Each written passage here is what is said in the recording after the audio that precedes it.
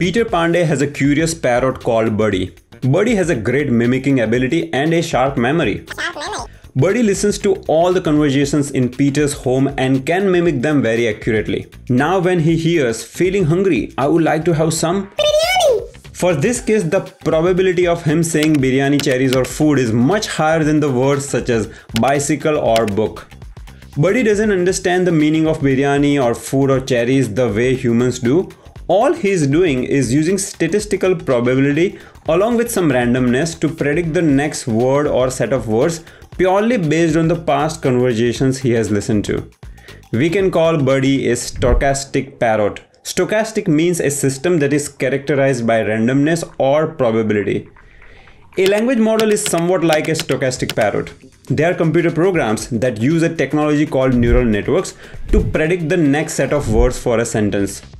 For a simple explanation of a neural network, please watch this particular video.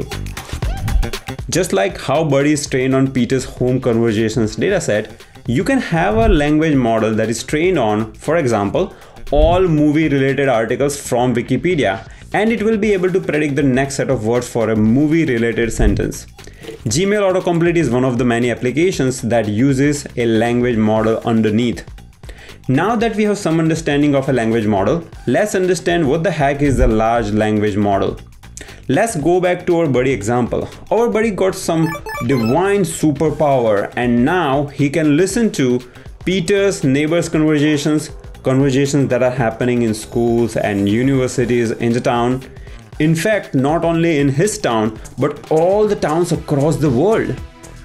With this extra power and knowledge, now Buddy can complete the next set of words on a history subject, give you a nutrition advice, or even write a poem.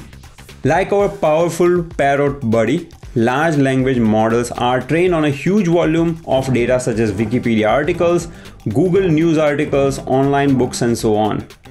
If you look inside the LLM, you will find a neural network containing trillions of parameters that can capture more complex patterns and nuances in a language. ChatGPT is an application that uses LLM called GPT-3 or GPT-4 behind the scenes. Other examples of LLMs are Palm 2 by Google and Llama by Meta. On top of statistical predictions, LLM uses another approach called reinforcement learning with human feedback, RLHF. Let's understand this once again with Buddy. One day Peter was having a conversation with his cute little 2-year-old son. "Son, don't eat too much bananas, else I will punish you with an iron rod." Hearing this, Peter realized that Buddy has been listening to the conversations from abusive parents in his town. What he said was the effect of that. Peter then starts keeping a close eye on what Buddy is saying. For a same question, Buddy can produce multiple answers, and all Peter has to do is tell him which one is toxic and which one is not. After this training, Buddy doesn't use any toxic language. While training ChatGPT, OpenAI used a similar approach of human intervention, RLHF.